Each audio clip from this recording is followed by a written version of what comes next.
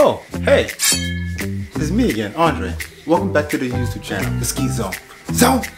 And today, what we're gonna be doing today in the Heat Zone segment is cooking up a London boiled chunk roast. All right, so come along the ride with me and enjoy this, guys. Let's go.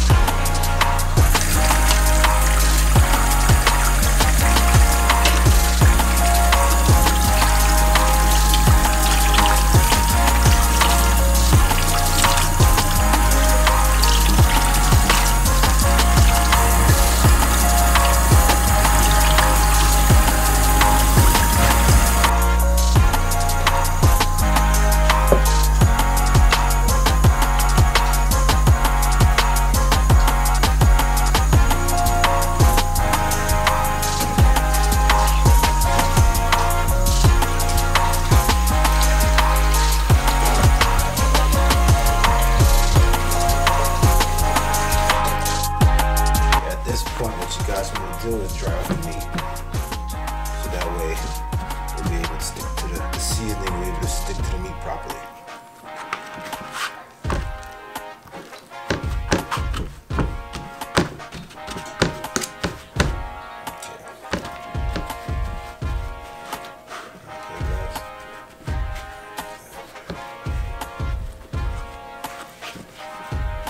So this meat is pretty thick. As you can see, it's pretty thick. So cooking it on the stove top, that's what I'll be doing. Alright, but because it's so thick, I'll have to finish it off in the oven. Alright? So come along with me to the Heat Zone. You guys will see for yourselves. Alright, so I'll dry it up. So what I'll do now is just get the seasoning. So what I'll start with is wash my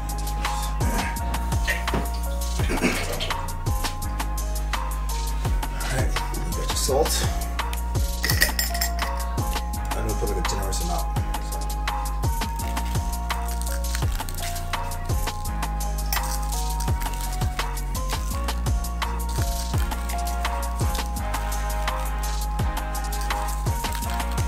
Salt.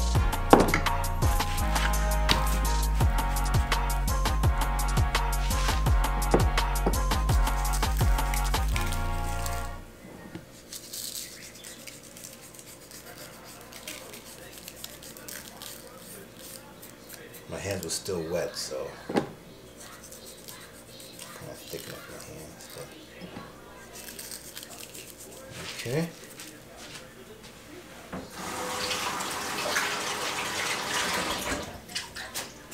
Next, black pepper. I will just shake some. As you can see, you guys can see for yourselves how much I'll use. I normally just eyeball it. Right.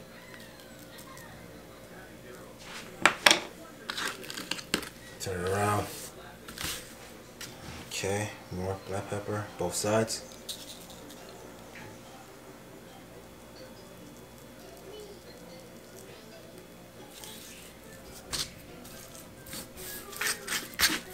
All right.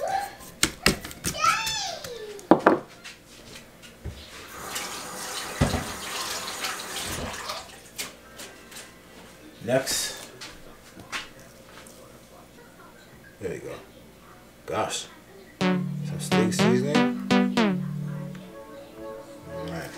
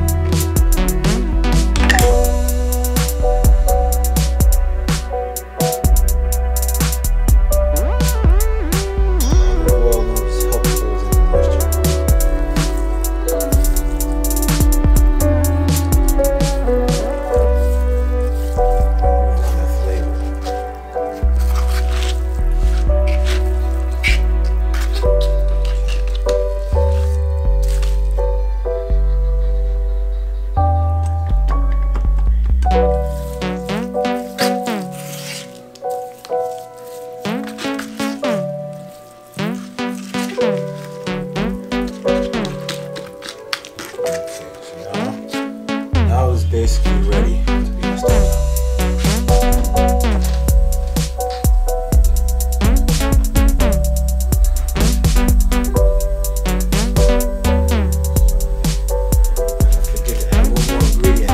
Rosemary. Okay, you add your rosemary, and then you have butter. So this thing should be hot right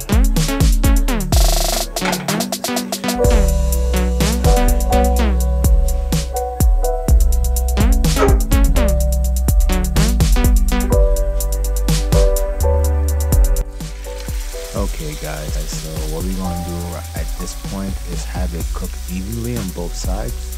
So right now the first part of this fry is going to cook for about 5 to 8 minutes. Right? Then after we're going to add our rosemary, our butter, and then flip over again. Let that side cook evenly. Flip it again. Let that side cook about 5 to 8 minutes. And so on until we get a proper sear. So keep watching, you guys will see this out. Alright, so while the meat is searing, I'll add butter.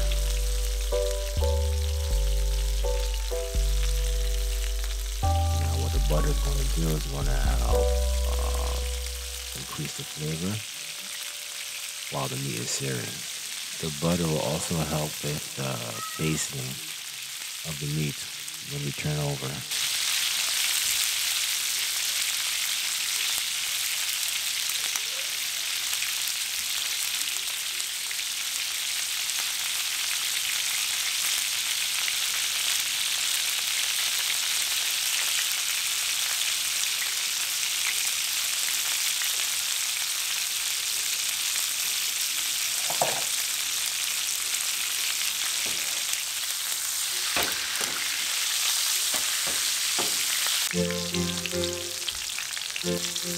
Alright, so now that the butter is all caramelized, we're going to try and flip this thing over. It was a little struggle, but we got it.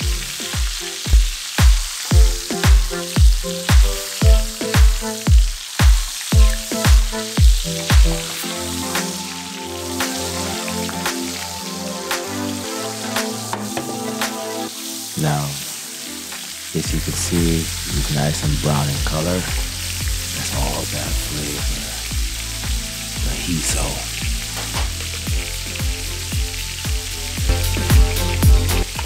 Now we're going to take our time and basten the top of the meat with the caramelized butter and the olive oil. Alright, so right here we're going to add our rosemary. The reason for this rosemary is because of the flavor. It adds the flavor to the basin. So as you can see, I'm basting the meat with the aroma of the butter, salt, pepper, and rosemary. Look at that. Ooh. For that flavor. Eat some.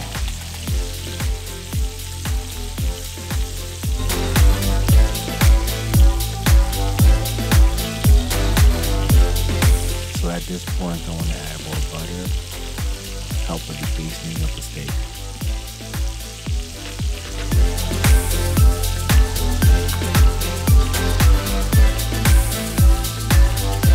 Now, what you want to do now is just get the juices all over the top of that meat. Get the aroma going, get the flavors rolling.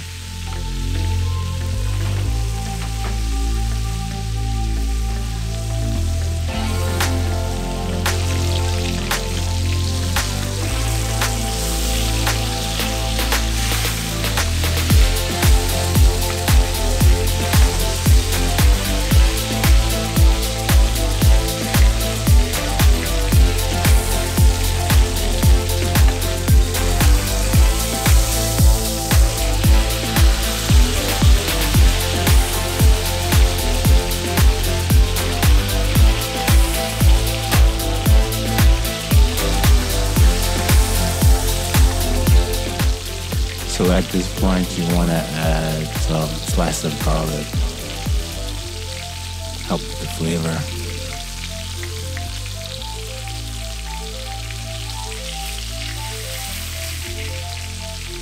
I think I just added one clove of garlic.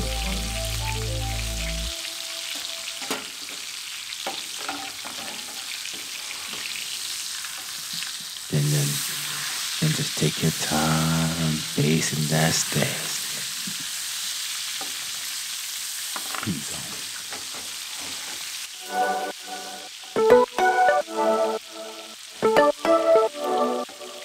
So what you wanted to do is just keep on basting it. All that heat. Make sure you get all that heat all over that steak.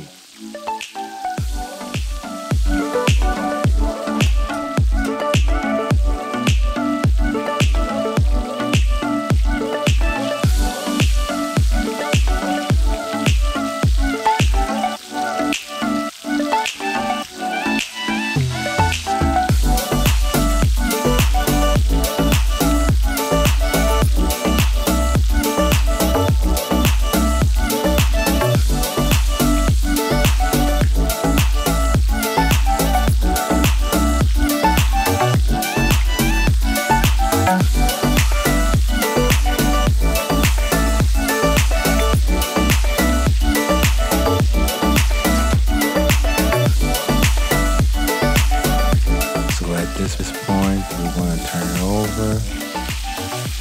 As you can see, it looks a little dry, but that's okay. That's why we have all that heat around the steak. So we're basting it.